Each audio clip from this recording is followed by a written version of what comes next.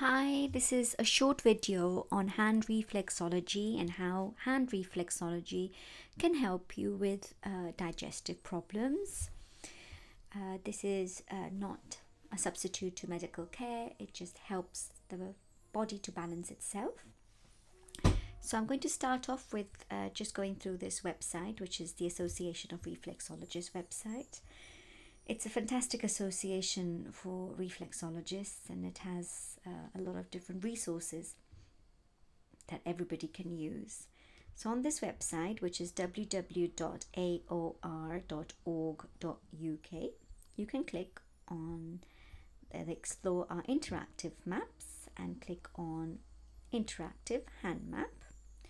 So I'm just going to show you when you click on this other screen appears where you can see the palms of the hands and the back of the hand, the dorsal side, and you can click on the different reflexes to see where every part is reflected in the body, and where you can actually apply pressure in the hands to help that part of the body balance.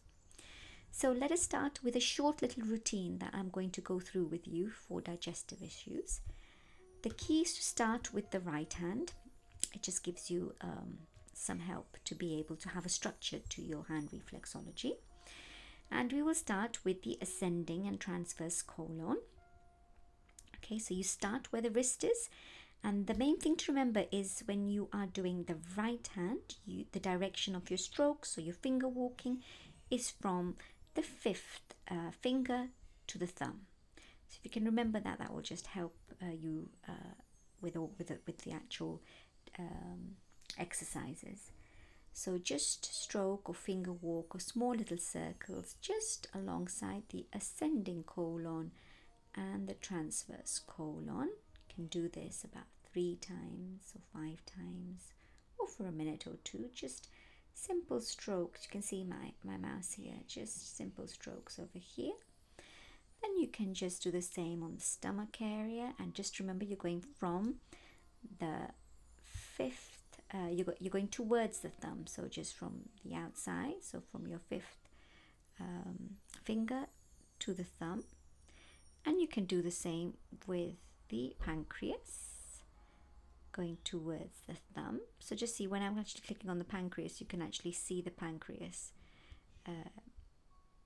You could just see it there. The stomach is here, and then when you click on the pancreas, you can see it's a bit difficult to actually just select the pancreas without actually going onto the reflex, but you can see how the different parts of the body are reflected in this chart. So yes, so you've done the ascending colon and the transverse colon, the stomach area, and then you've done the pancreas, and then you can do a little bit of the intestines as well. So you can just go from the fifth finger towards the thumb area, and you can just again stroke or just do gentle finger walking. That's the right hand.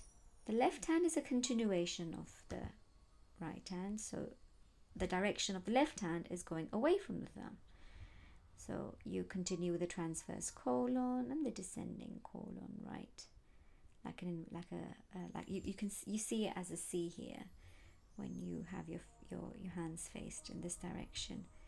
So you're just going in that direction, and then you can do the stomach as well, the pancreas, and then finish off with the small intestines. The last point, the reflex that I wanted to show you, is a teeth reflex, which is on the dorsal side of the hands, just below the thumb, the nail of the thumb. So that's the teeth. You can see it shining on the picture there. You can see that's the teeth, which corresponds to this little green area below the nail of the thumb. So how often should you do this? If you can do it every day, it's advisable. Just a few minutes regularly every day, once or twice a day, would definitely help balance your digestive system.